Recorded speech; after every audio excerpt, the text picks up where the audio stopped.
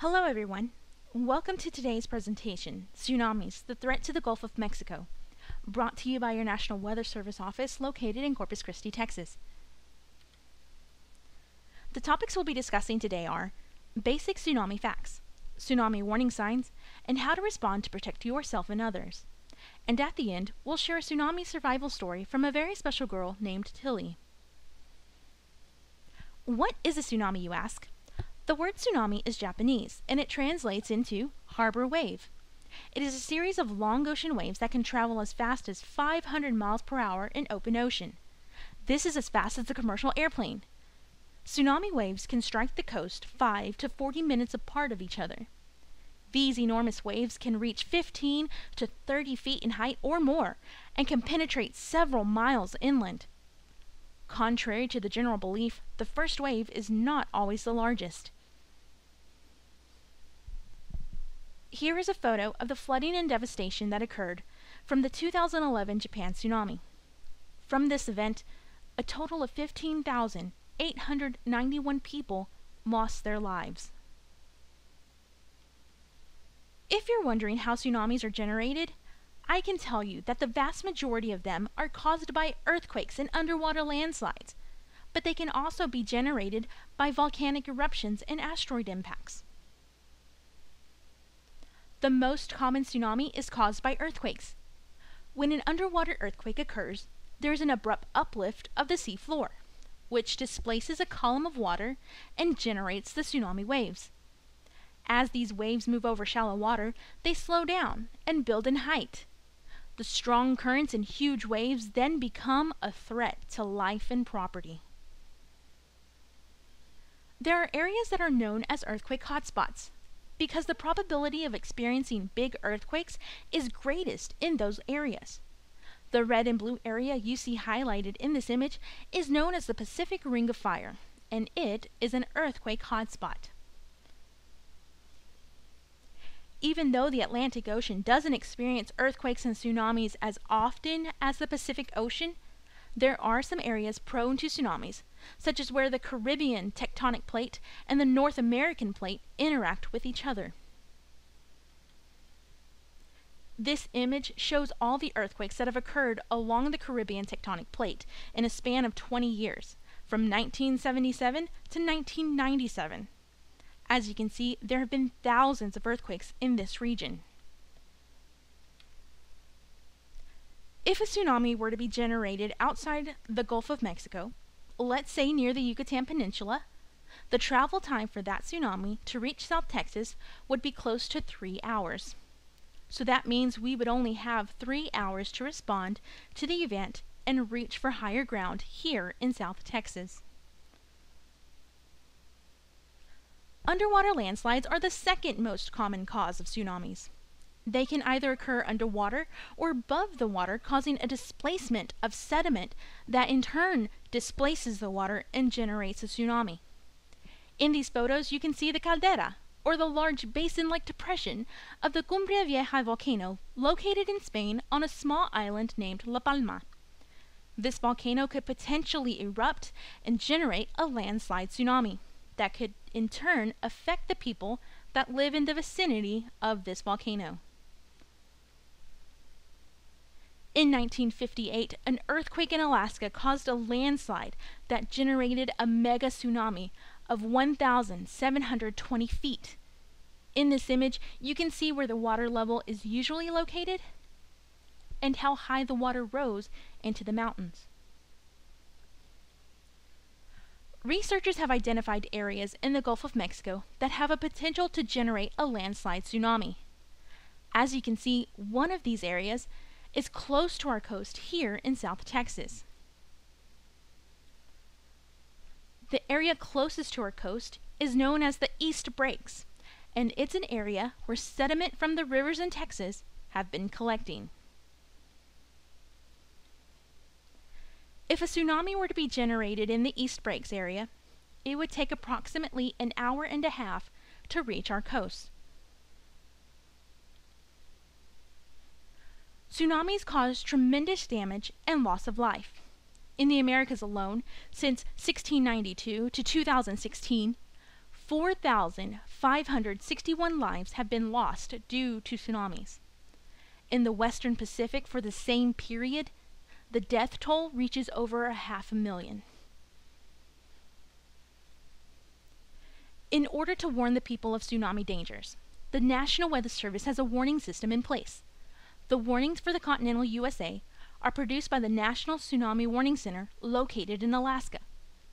The Caribbean countries and Hawaii receive their warnings from the Pacific Tsunami Warning Center in Hawaii. These offices are opened 24 hours a day, 7 days a week, 365 days a year, and are continuously providing service to protect our lives and property. Tsunami warning centers collect data from seismic stations throughout the world. In this map, you can see some of those stations.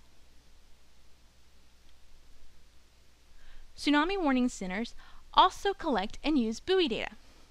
Here's the location of all DART buoys, a specialized buoy for tsunami detection. DART stands for Deep Ocean Assessment and Reporting of Tsunamis. The DART buoy detects the shaking on the seafloor and measures changes to the ocean.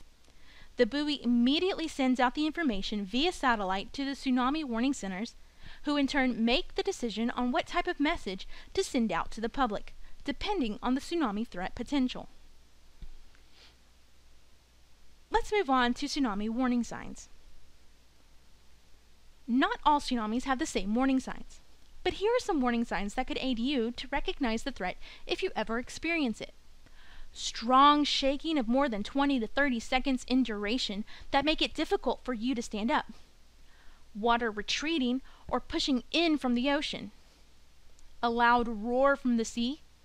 And very strong currents are all potential tsunami indicators. It is never safe to stay at the beach when a tsunami is approaching, not even if you're surfing. The force of a tsunami can be compared to a wall of liquid concrete moving toward you. You cannot swim nor ride along a tsunami. So, how should we respond to save lives? Whenever you go to a beach, pay attention to the warning signs and stay alert. If a tsunami message is issued, move away from the hazard areas. Run to higher ground or away from the beach, or get to a 3rd floor or higher. If there is no other choice, climb a tall tree. And if available, follow the signs to a tsunami assembly point.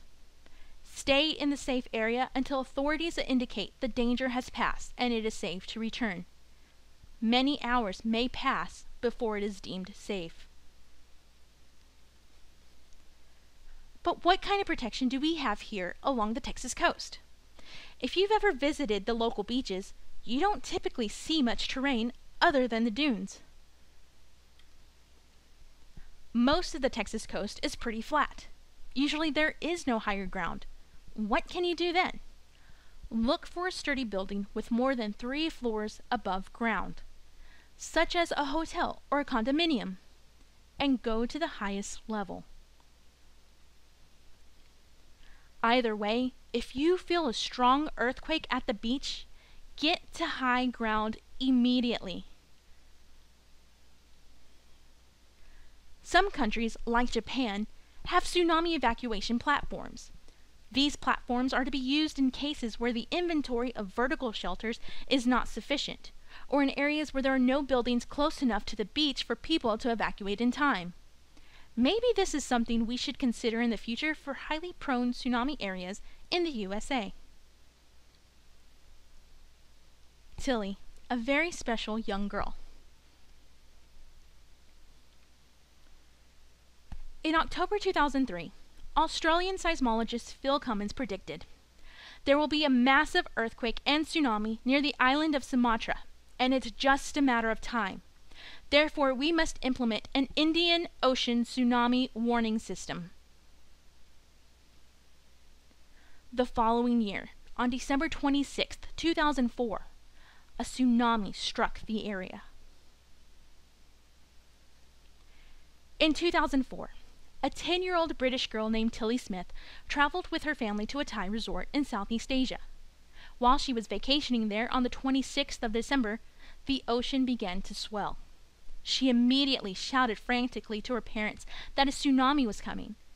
Seeing their daughter so frightened about what was happening and also noticing that the beach was changing rapidly, they ran back to the hotel. After hearing Tilly's hysterical screams, the other tourists followed Tilly's family back to the hotel. In the end, they took refuge on the 3rd floor of the resort. They survived the 2004 Indian Ocean tsunami. This tsunami claimed the lives of more than 200,000 people. Tilly learned about tsunamis only 2 weeks prior to traveling to Thailand. Tilly's story comes to show us the importance of knowing and detecting these subtle changes in the ocean and at the beach. The age doesn't matter. We can all make the difference just by having the knowledge and by being prepared. This is an image of a village in Banda Aceh, Indonesia, after being struck by the 2004 Indian Ocean tsunami. On March 11, 2011, the world got another wake-up call: the Japan tsunami. This tsunami was generated by a 9.1 magnitude earthquake off the coast of Honshu, Japan. This tsunami took the lives of thousands of people and had a tremendous impact over this area. In this image, you can see the aftermath of the tsunami waves over Miyako, Iwate, Japan. Notice how the enormous waves destroyed everything in their path and slammed boats and ships against houses and structures.